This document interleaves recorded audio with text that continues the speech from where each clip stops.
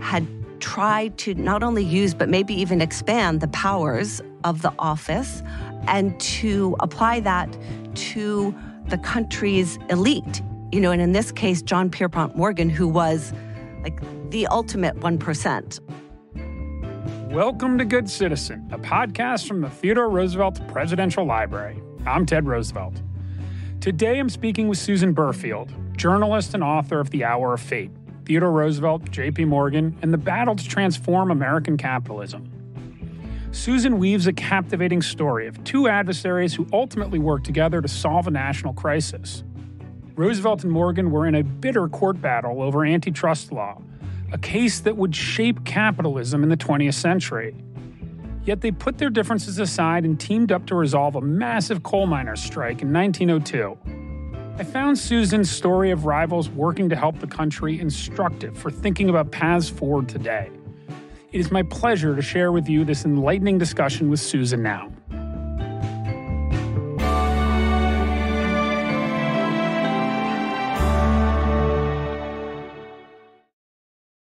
You're an investigative journalist. You work for Bloomberg. You've won a number of awards for your reporting. And a lot of your reporting is focused on corporate misdeeds. You've also written a book about an event, which we're going to spend a lot of time talking about, at the start of the 1900s that really set the tone for American capitalism in the 20th century. And so I'm curious, just to start with a wide aperture, what leads you to these topics? I mean, why do you feel like they're so important? Okay, big question to start out with. Anyway, thanks. No, thank you so much. Well, I think, as an investigative reporter, I am always looking for stories where there is someone or some institution, some system that can be held to account for some wrongdoing. And so that does often lead to companies, sometimes leads to the bigger systems that companies operate in, like capitalism, I guess you could say. And the notion that there's always a give and take, that things are always kind of cycling, and catching the moments in those cycles, I think, is what's most interesting. And that's kind of where I was aiming with the book as well. We're talking about a period in time where the country's really facing, for the first time, the idea of kind of the limits of capitalism. The way that the capitalism worked in the United States was that government didn't intervene too much. All boats rose with the tide. And for the first time, we started to discover as a nation, and TR certainly started to address this, we start to bump up against the limits of what capitalism can do unfettered. The main part of the book, and the reason I felt like I could write a book about these two people who had been written about so frequently, is that I really wanted to concentrate on these couple of years from 1902 to 1904, Roosevelt's first presidency, and a time when America was experiencing this tremendous post-war, Civil War growth, right? Industrial growth. The country was expanding and growing and becoming wealthier, and the standard of living for most people was rising. But the way that came about was through the development of railroads, which is where Morgan comes in, which was an enormous kind of suck of resources. Money, investment often from Europe, land that was often taken, and really had a huge impact on where and how towns and cities developed. Immigration was increasing and causing some tension. There was still racism and an African-American population that was facing violence and discrimination. Women were not really in the workforce, but when they were not paid as much. And so there was a lot of inequality. But I think the most notable development is the concentration of this wealth and ultimately, maybe monopoly of oil, of the railroads, of salt, of whiskey, things that people encountered every day. And so the wealth wasn't an abstraction for people. They could see how it was affecting their daily lives. It's pretty clear for anybody that's read your book or familiar with the events of 1902 and the coal miners' strike that there are a lot of parallels and a lot of lessons learned from that moment in time that kind of turned into the 20th century. At the time that you decided to write the book, were you already aware? Was it so obvious that there were a lot of parallels and there was a lot of importance in this time period? Or did you sort of find it as an interesting topic and then discovered, oh my God, lo and behold, history repeats itself and we're, seeing these cycles again? When I started thinking about the book, it was 2016. It was a different time in terms of the presidential cycles, and that was really kind of what got me thinking about this. And it was because Bernie Sanders, was starting to talk about holding Wall Street and big banks to account. There had been obviously a lot of kind of discussion, controversy, conflict, and reporting about kind of the growing income gap, the wealth inequality in the country, the 1%. And all of that made me think about when the country had been encountering these kinds of forces. Most recently, you could think about the Great Society, Lyndon Johnson's reforms. Think about the other Roosevelt, Franklin Roosevelt's New Deal, obviously. Huge impact in terms of both the government's role in regulating business, overseeing, and kind of taking a public interest. Then eventually I moved back to Theodore Roosevelt and his Square Deal and realized that that was really the first consequential time in American history that a president had tried to not only use, but maybe even expand the powers of the office and the laws that were on the books, but not regularly enforced, and to apply that to the country's elite, and in this case, John Pierpont Morgan, who was like the ultimate 1%. And so that kind of caught my attention, so these are like two big characters. They seem to be in conflict, and the way that their conflict was resolved really had repercussions. A lot of the tensions that America was facing then are tensions that we're facing now. So I want to set the stage for listeners. You talk about J.P. Morgan as being the ultimate 1%er.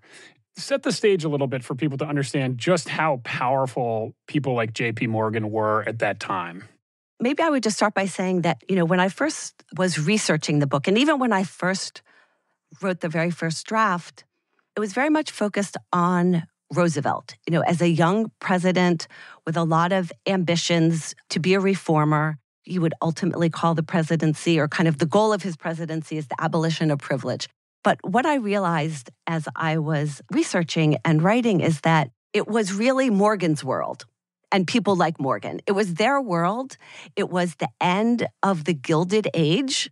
Enormous amounts of resources had been accumulating in small group of people's hands. And Morgan was one of those people, probably controlled more money than anybody in the country, maybe the world. This is the landscape, and this is what Roosevelt enters into. This is why he's considered to be such a disruptive force by people in his own political party. Why Morgan, as the symbol of this kind of Gilded Age, was such a tempting target for Roosevelt. My sense is that what Roosevelt wanted to do in some ways was to have power more shared with the government, but also with people. And so it was like putting the public interest over corporate interests. The other main thing, and we've alluded to it, but it's critical in understanding the American century, was that lawsuit against Northern Securities, which I think is maybe not broadly understood today. Can you talk about that lawsuit and why it was so important and why it really set the stage for the next 100 years in the United States? The lawsuit was based on the Sherman antitrust law, which is, something that had passed because there was a sense in Congress that people were upset about monopolies. The law that passed, was described as an experiment, and like a lot of laws, has to be put into practice and tested in the courts. And many of the attorney generals in the states and in the federal government were not that keen on testing it out. When Roosevelt took office after McKinley's assassination, just 2 months after that, Morgan formed something called Northern Securities, and it was a trust, and it was essentially kind of combination of 3 very important railroads. Roosevelt spoke with his attorney general to see if he could put into practice the antitrust law against Morgan's Northern Securities Trust, that this is a monopoly that will quelch competition, that ultimately these are going to be just a few people who are in charge of a lot of railroads in the country, and we don't want them to have so much power. When they filed the case, Morgan was really stunned. Wall Street was stunned. Morgan came down to Washington, to the White House, thinking he could do business the way he had always done, which was like, I'll just talk to Roosevelt. Morgan's basically like, can't you have your man talk to my man and we just resolve this? Like, that's the way I'm used to doing things with presidents. And, afterward, Roosevelt wrote that what it showed him was that Morgan considered him, he called him like a rival operator, someone who was after Morgan's power as a competitor would be. But ultimately, the government prevailed. The monopoly or kind of the trust had to be broken up. And created the momentum for the beginning of a more progressive agenda where the government could put into laws into place that protected workers, child labor. They were genuinely progressive ideas. I mean, not in every way, right? We have to be honest. But in terms of progressive economics, he had a lot of ideas. And I think some of those kind of slowly worked their way into the system, and some of them are still being discussed, challenged, etc. It's interesting to me that J.P. Morgan and Theodore Roosevelt came from very similar backgrounds. They're both, their fathers were very successful businessmen. They were both New Yorkers, and yet they took very different paths and ended up butting heads.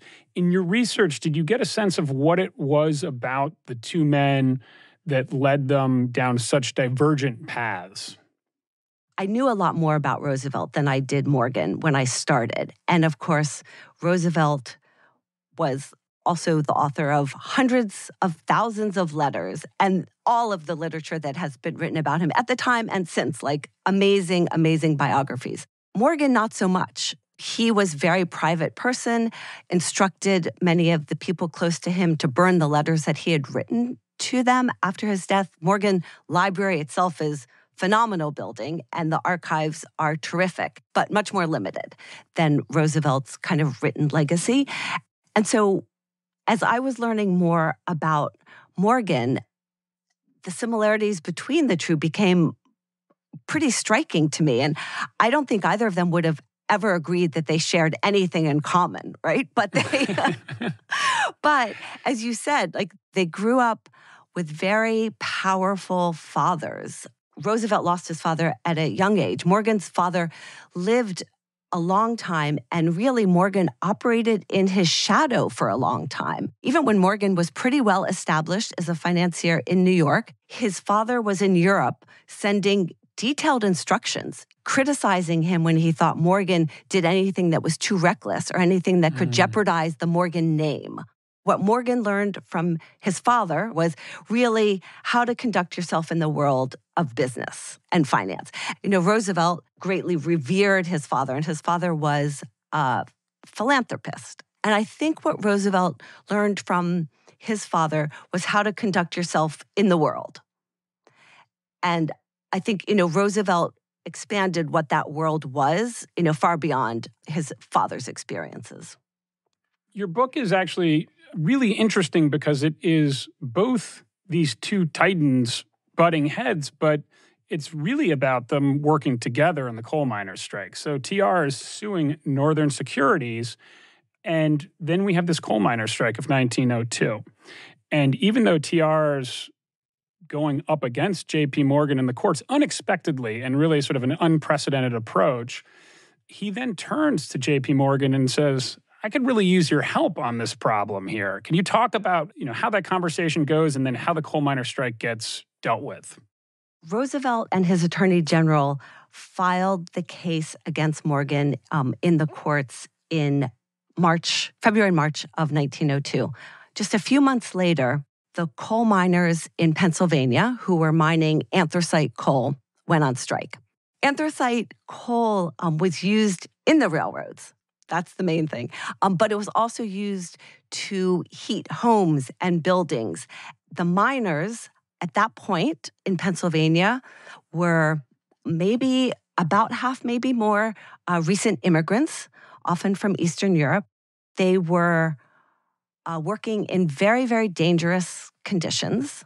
I think in 1901, close to 2,000 of, say, 145,000, 2,000 were either injured or killed. In 1902, they hadn't had a raise in almost 2 decades.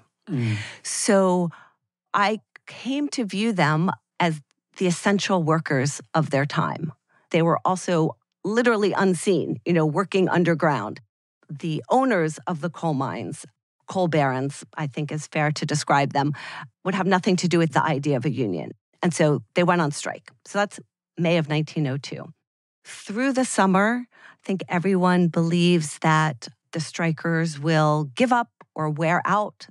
By the fall, it seems like their strike fund is pretty robust. There's a lot of support for them.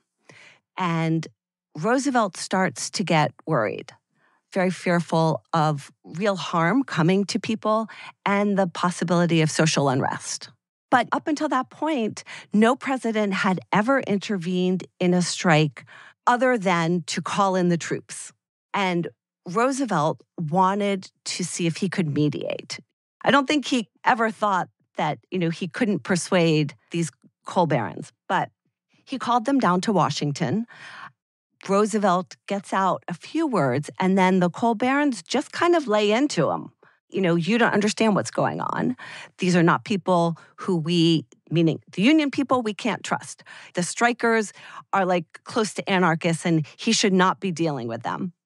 These are our workers. We're in charge. Leave it up to us. And they leave.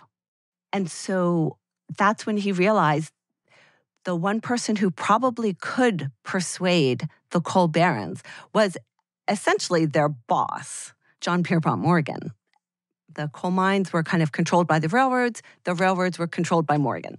Even though this was just, 7 months after Roosevelt had surprised him with a lawsuit, he sent someone from his cabinet who was a friend of Morgan's, like a lot of kind of cozy crony connections, but take advantage of it when you can, right? So he sent them up and they went on Morgan's yacht and they crafted an agreement called the Corsair Agreement after Morgan's yacht that very much resembled exactly what the Union leader and Roosevelt had wanted. But it just wasn't coming from the president's office. Essentially, it called for a commission to hear the grievances from both sides and make some rulings, and that both sides had to abide by that. By the end of October, the strike was over. And afterward, Roosevelt wrote a thank you letter to Morgan. It was brief, but it was basically like, thank you so much. This really worked out well. And I could not find any trace of a reply from Morgan, if one existed. Mm-hmm. And so I guess I wonder, if you think about today, is there the possibility for that type of government relationships, the president reaching out to whomever to help with some of the challenges that we're facing around the limitations or lack thereof around capitalism? Even at the time, Roosevelt was criticized for not necessarily having a close relationship with Morgan himself, because they were never friendly, but that kind of the White House and the House of Morgan were linked in ways that made some people uncomfortable and suspicious. I think it's just very, very difficult to find the right way to engage. Today, there's much greater suspicion of those kind of connections and of business people, having too much influence on the presidency or on politics or on policy. I think Roosevelt's point of view was that ultimately regulation is better than litigation. and that regulation is only going to be effective if the people who are being regulated are going to agree to it. I'm interested. I know your book was really focused on 1902 to 1904, but it's not long afterwards where you have a bank crisis happen. And again, TR and J.P. Morgan worked together to help stem the crisis. And I'm curious about their relationship following the coal miners' strike, that they were able to come together again and work to solve a national crisis. I think what they both wanted was stability. And when something threatened that, they were able to find a way to work together, whatever like literal form that took. Also at that time, Morgan stepped in more than once. 1907 was the big example, but stepped in more than once with gold and an ability to kind of rally or like corral the other big Wall Street players of the time to help out. Part of that was because there wasn't a Federal Reserve and there wasn't kind of the financial structure that developed afterward, right? And in part, I think it developed in response to concern about relying so much on one person. Roosevelt, I don't think had a choice but to go to Morgan. And I also don't think Morgan really had a choice, in the same way that the banks, like in 2008, the banks helped out and they also benefited, right? And Morgan helped out in 1907 and then was also criticized because he was able to kind of pick up some failing institutions really cheaply. Those are like exactly the same, right? So, but, and I guess one way I think about it is like, it's true that there's probably always going to be criticism, right? I don't think there's ever going to be any policy in a country like ours that absolutely everyone is 100% behind. And so, right, part of being a leader or being in a position of leadership is to weigh all of those, right? And to decide what ultimately is worth it. There's another, I think, stark difference that I'm curious about between that era and the modern era, which is, again, in 1907, there was a corporate corruption scandal that involved prior presidential campaigns, and Congress passed a law banning corporate involvement in federal elections. And that held up for the next 70 years or so, but really fell in 2010 with Citizens United, where the role of corporate involvement in our politics shifted dramatically. And I wonder how you think about that today. Is it possible that that there's a structural change that has taken place in this country? In the time since the book was published in 2020, of course, in the midst of the pandemic, at a time when the government was doing a lot of things for people that it hadn't done in a long time. And even though it was such a terrible, terrible time, there were also kind of glimmers of hope that, oh, look, if you give money to impoverished parents for their kids, child poverty decreases. Like if we can pay people because they can't work, like their standard of living actually goes up, even in the midst of everything. So, when the book came out, I was weirdly, tentatively optimistic, that it was the pandemic that had forced a structural change back.